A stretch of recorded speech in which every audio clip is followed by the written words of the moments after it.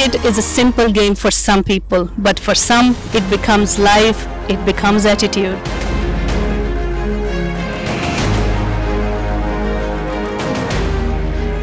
Today we're at one of the finest clubs in the southeast region, the Dingley Cricket Club.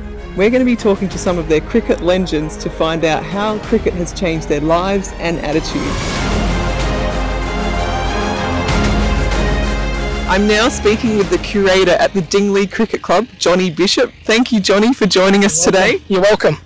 And I hear that there's two different types of pitches in cricket. There's synthetic and there's a turf pitch, and we have a turf pitch here at Dingley Cricket Club. Can you please tell us your role as the curator here at Dingley Cricket Club and what's involved in the maintenance of the pitch? Yep, that's correct. Synthetic will be very easy. You literally just turn up and play. You know, no marking, nothing, no preparing. It's just literally like a plastic sort of mat.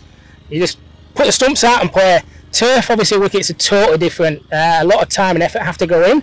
Obviously, it's a lot of grass.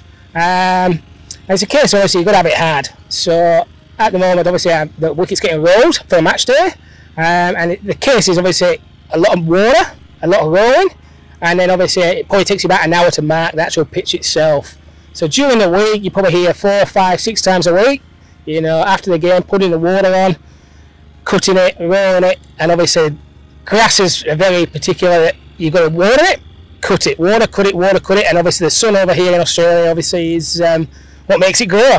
And obviously the more grass you get on a turf wicket, the better. The even coverage is what you want, and obviously that helps bat and ball. And how often, before the start of the game, probably on Saturday, so how often during the week probably you have to come and probably water it and roll it? It depends, it's obviously very weather dependent. Obviously Monday coming, it's going to be 37 degrees, so it's a case of the sprinkler will be on for 4, 5, 6 hours. The wicket will be totally underwater and you're thinking, what's going to happen here? So it's a case of every week is totally different. You know, if you get a week of 30 degrees, you've got to water it most days. If it's 20, 15 degrees, it's less water. So obviously it's more at the front end of the week. Towards the back end of the week, you've got to let it dry, you've got to be able to roll it. Obviously, when you roll the wicket, you do need a little bit of moisture in there to compact the soil. So obviously, every week's different. Here, especially in Australia, it's a really dark soil, and if it's too wet, it sticks to the roller, and then obviously it comes up off the ground. So obviously, it just creates divots into the wicket. So it's a very temperamental sort of environment. You know, too soft, you can actually destroy the wicket. Yep. So you just need that little bit of tackliness to be able to roll it and compact it in. Fair enough, fair enough. Can you tell me what else you do as part of your role as a curator? Obviously marking out the inner circle. So obviously at the moment now, obviously with COVID hitting and that, we're doing all one-day cricket rather than two-day cricket, which obviously makes my life a bit easier as a curator as well. Obviously there's no two-day games going on there, but obviously marking out obviously takes a while. It's tape measure, there's all measurements. The umpires do come out and check the measurements. So you can't really make an error with that because obviously they can contact the league and the game gets forfeited. Obviously there's an inner circle, which is a 30-yard circle for one days. That's another aspect that you've got to mark out.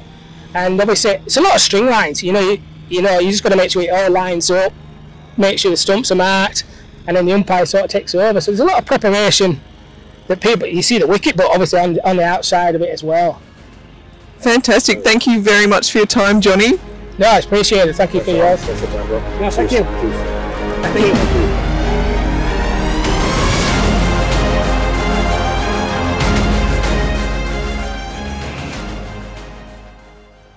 I'm now speaking with the captain of the Dingley Cricket Club, Mr. Damien Jordan. Thanks for joining us today, Damien. It's lovely to meet you. Lovely to meet you. Thanks for having me. Thank you so much. I know you guys are busy, so thank you for sparing the time for us. Anytime. Thanks for having me.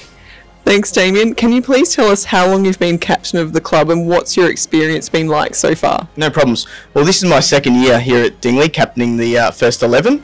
I actually came here 5 years ago as my son was playing junior cricket, and great to be involved with local cricket again. And unfortunately I got injured, so I haven't played that many games. And then the club, the committee painted me with a vision for the next 3 years about the growth of the club, the local talent, how do we actually make cricket a common voice in the community, bring people together, learn about each other's cultures, and give us a place where we can actually grow and form friendships and have a bit of fun playing the game that we love.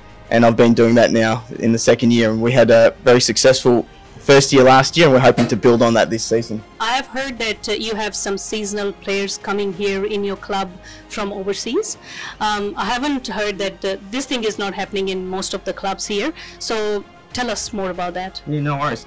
It's something that I've been around cricket now for 25 years, and I grew up in a Sri Lankan-based cricket club in Clayton, and it was a community where we had different diversity of nationalities, a lot of Sri Lankans, a lot of Indians in the community. And then in terms of Dingley, it's more of an Anglo-Saxon background, but one of the goals were to be able to bring people into the country and not just teach them about cricket, give them some experiences in life. Young kids that are talented, we give them a job, we make them part of our family, we take them out for dinners, we take them out and see the penguins and all these sort of things. So we've had a couple over the years that I've been here. Last year we had 2 Sri Lankans, one fast bowler, Milan Ratnayaka, who took the bowling out in the competition. Beautiful young man, bowled 135 kilometres, outswingers, super talent. There were some language barriers at the start. I'm proud to say he had to go back with COVID a couple of weeks ago, just before Christmas. But the growth that he had, not just as a cricketer, but as a person, he developed the language, his English got better, he made some great friends, he learnt some other skills, he learnt how to drive a car. It was fantastic to watch that as a human, not just as a cricketer. And we've had guys from England, they come over very pale skin, very, as soon as an overcast day comes, they're cooking like lobsters here, and the same deal. It's great to be able to integrate so many different communities and different backgrounds. Not only do they learn things, we learn things, and it helps broaden our horizon as cricketers and as people as well. As a cricketer, do you find any area where Australian cricket team or even local clubs in Australia, we need to do more work, like in terms of batsmen or in terms of spinners, where you think we need to do a little bit of more work to become the best team in the world? Yeah, that's a great question. I've played a lot of cricket around Victoria in terms of Premier cricket and local cricket. I think one thing, it's the Australian mantra is very strong. They play a hard brand of cricket, and they breed that in the youngsters from an early day. It's that white line fever, it's that never say die attitude, and that can carry you so far. But in terms of skill sets, I think we're seeing the harder wickets in Australia and turf wickets. It's hard to produce those really good spinners, and T20 and all the shortened versions of the game are sort of helping batsmen really swing the bat harder. So again, it's executing the skill. I think one thing that we can really work on here is to be able to visualize what you need to do at the back of your marker, and then it's about executing the skill. Whether you're going wide Yorkers, slower bumpers, those things we've got to practice more at training, and then we can execute on the day, and whoever executes best normally wins. Now, thank you so much for your time. I think it's quite helpful information, and I can say that Dingley Cricket Club really have a great history and great achievements. Good luck for everything in future. No worries. Thanks for having me again. Thank you, Damien. Nice to meet you too. Okay.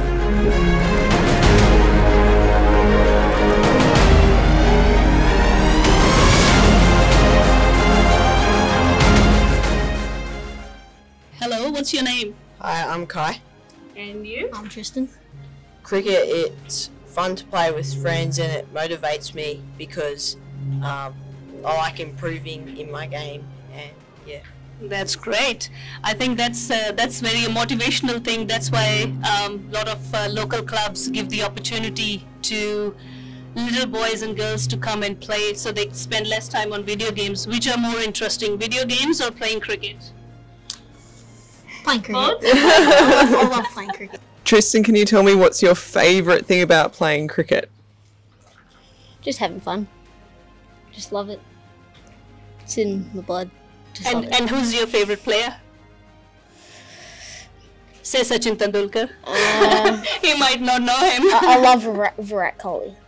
He's probably my favourite cricket player. Can you tell me your favourite story about your favourite game that you've ever played? What, like in video games? Or? Your best match. Oh, okay. My best match. Probably when I took 6 wickets. 6 wickets? And which player do you follow? Who you want to be when you're a big boy?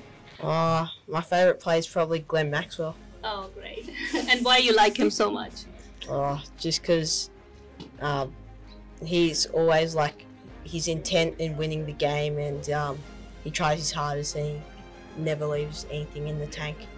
Thank you so much, boys. I guess you're getting ready for your practice now. All the best.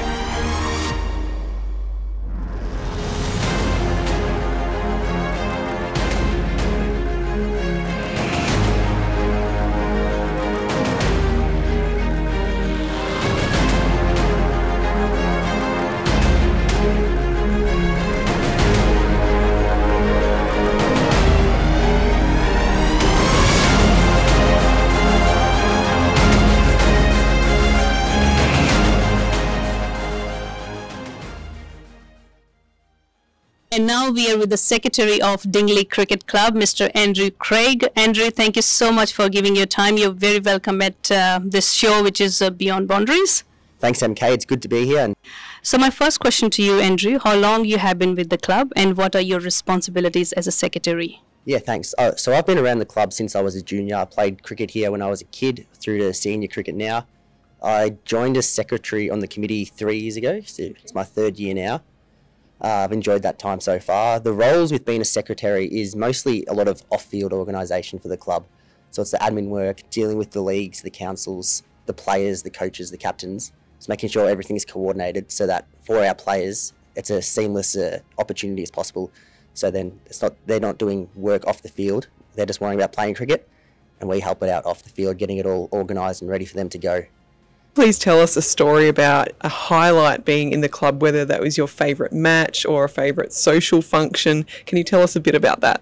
Yeah, so I think the highlight for me would have to be last year when our first 11 and second 11 both won the premierships, which is the first time it's happened to the club. So that was a great achievement for everyone to win 2 flags in our top 2 grades. And then off field, I would say the highlight would probably be the Pink Stumps Day we held last year for the McGrath Foundation. So it was our first time running that event. The social rooms here and the ground was full of supporters coming down to donate to the McGrath Foundation, which raises money for breast cancer research. And so off the field, that was probably the highlight, I would say. Awesome, thank you.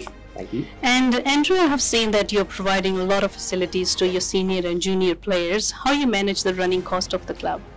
So to cover them, we get a lot of support from the local Dingley community, which is good. So you can see behind us, we have a great list of sponsors, which contribute a lot to the club, which helps cover all those fees, because we want to try and minimise the cost for our players.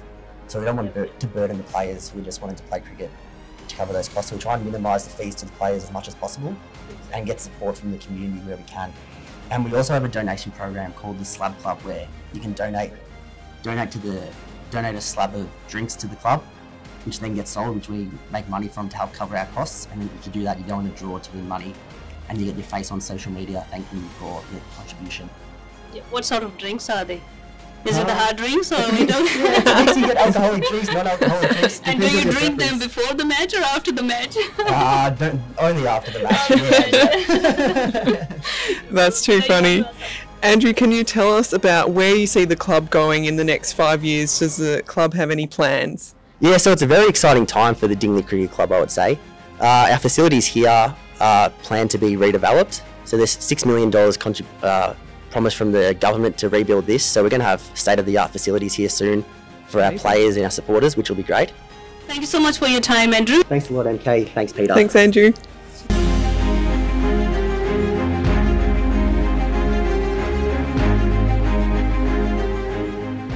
I'm now speaking with the president of the Dingley Cricket Club, Mr. Casey Caldera. Thank you, Casey, for joining us today. Thanks, Peter. It's great to have you guys down at Dingley Cricket Club today. Looking forward to it. Thanks, Casey. And can you please tell us how long you've been president of the club for and the history of the club? Yep, so I've been president for 2 years now. I was vice president before those 2 years. All up, been at the club for 5 years. Dingley Cricket Club's been around since 1958. So we have been around for quite some time. We've got a really good relationship with the Dingley Football Club. And yeah, from there, we started with about 1 or 2 teams back in 1958. Over that time, we have grown. We are one of the only clubs in Dingley. There is a few other clubs around local areas, but in terms of Dingley, we are the only cricket club around. From there, we've gone from having 2 teams, whereas right up to the moment we've got 6 senior teams and quite a few junior teams in our junior program as well. So A lot of history there. We're proud of where we've come from and where we're sitting today at the moment and our accomplishments. So yeah, there's a lot of history there. I can't talk through absolutely everything, but there's plenty of stuff on our website about it. So awesome, thanks Casey. And Casey, next question I would like to ask you, as you said that the club is here for quite a long time, and I have heard that there's a lot of achievements as well. Would you like to talk about them? Yeah, so maybe I'll touch on last year's achievement. As I said, I've been president for 2 years, vice president the year before that. So when I came in as president, part of our sort of plan was to really focus on junior development and our junior program coming through to play senior cricket. So last year we ended up winning 2 flags. So our first 11 were successful in winning the Turf 2 premiership in the DDCA. And Turf 2 reserves actually ended up winning the flag as well, which was a massive accomplishment to win 1s and 2s. It was the first time in history at Dingley Cricket Club that we've had our 1s and 2s win a premiership in the same year. So it is something that's pretty hard to do. So to accomplish that last year was a massive achievement for the club and first time in history. So great accomplishment. That's really a great history, I would say. And also there are like a lot of players playing in the local clubs who have the dream to play in the Australian cricket team, obviously. Yep.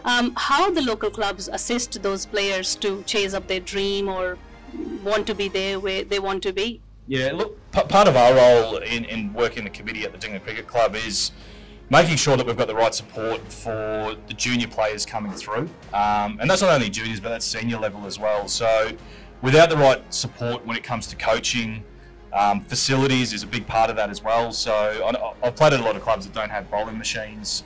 If you don't have the right facilities, you can't expect a local cricketer to improve their cricket as well. So it's all good and well going to the nets and facing bowlers.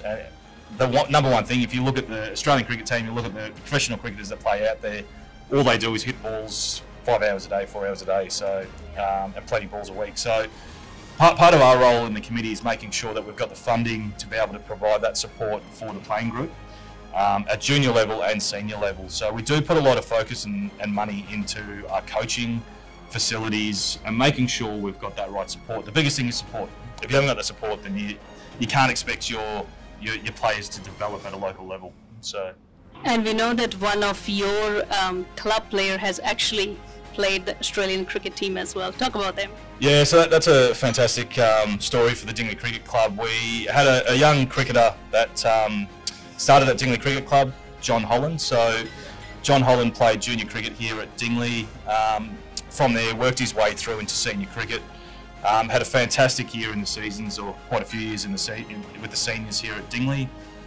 From there, actually went through to play state level and played for Australia in 2016. So to say that we've actually bred one of the Australian cricket players, it's great to say we can say Jon Holland came from Dingley Cricket Club, and it's great to see he still comes down to the club. We still see him around and he's well respected here. So yeah, definitely great to have someone come through the ranks at Dingley to make it all the way to the Australian cricket team. And Casey, can you please tell us, you was talking about your junior players, but what are you also doing to incorporate new teams for female players and teams like that? Yeah, so we've put a lot of time and focus into developing our girls and women's program. So part of that is again, comes back to the coaching and the staff that you've got to be able to support the girls cricket. So currently we've got an under 13 girls team playing, which are currently undefeated actually, which is going pretty well. So Woolworths cricket is a big part of the junior program. So we've got plenty of girls out there now playing cricket. Years ago, there wasn't too many girls playing, but the Big Bash and the girls cricket and the women's cricket taking off in the Big Bash and international as well has been a massive help to help local clubs get junior girls and women's cricket up and running. So currently, yeah, as I said, we've got one girls team at the moment. We're hoping to grow that, and we're working on trying to get a women's team up and running next year, which hopefully we get the support that we need and we get the players down to get that up and running, which would be great. How does someone go about joining the club? If they want to join, how should they reach out to you and other members in the club to join? Yeah, I mean, we're all over social media, so we're on Facebook, Instagram, we've got our webpage. We've currently got Team App as well, so we've just created a new online social media platform, which is a direct input into Dingley. So, I mean, search any of those social media pages. All our contact details are right all over those. So yeah, just feel free to get in touch with anyone from the committee. We're more than happy to speak to anyone that wanted to come down and play some cricket. Doesn't matter what ability you've got. We've got senior cricket available from the highest grade down to the lowest grade. So and then juniors as well. As I said, we've got juniors from age 5 all the way up to under 16 into senior cricket. So if you've got anyone that wants to play cricket, more than welcome down at Dingley Cricket Club. It'll be great to have you part of the club, and yeah, just get in touch with any one of us on the committee. Fantastic. Great. Thank you so much for taking the time to speak with us today, Casey. No worries. Thanks, Peter. And I'm speaking with the president of the Dingley Cricket Club, Mr. Casey. Oh no. Sorry. No, I unfortunately suffered a... Start again. You shaking, When you put it out, I don't know. So I might have to start it again.